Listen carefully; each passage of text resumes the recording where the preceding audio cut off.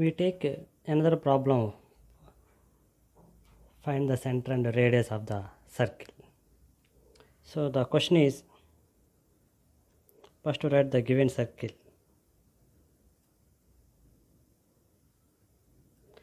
Three x square plus 3y square plus 6x minus 2y minus 1 equal to 0. So compare the given circle, the standard form of the circle, ax square plus ay square plus 2gx plus 2fy plus c equal to 0. So x square coefficient, y square coefficients are equal because of this is a circle. Otherwise, it's not a circle. So first to compare x square terms.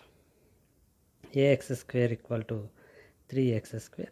Both sides x square cancel, and then a equal to 3. Sorry. And next we compare x term in both circles. 2gx equal to 6x, and x both sides are x cancel. 2g equal to 6 and g equal to 3.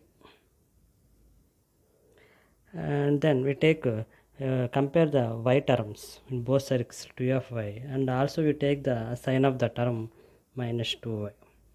So both sides y cancel. 2f equal to minus 2, and then f equal to minus 1. Next compare the constant c equal to, also you take the sign of the term minus 1. So next you write the formula of center of the circle is minus g by a comma minus f by a. So g f a substitution this formula minus g 3 by 3, f is minus 1 by minus of minus plus 1 by 3. So finally minus 1 comma 1 by 3 center of the circle, center of the given circle. Next we find the radius of the circle. First to write the formula.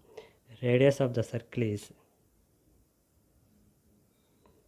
1 by a root of g square plus f square minus ac, where a is the 3, g square is the 9, f square is the 1, minus a is the 3, and c is the minus 1. And then simplify 1 by 3 root of 9 plus 1, 10, minus of minus plus.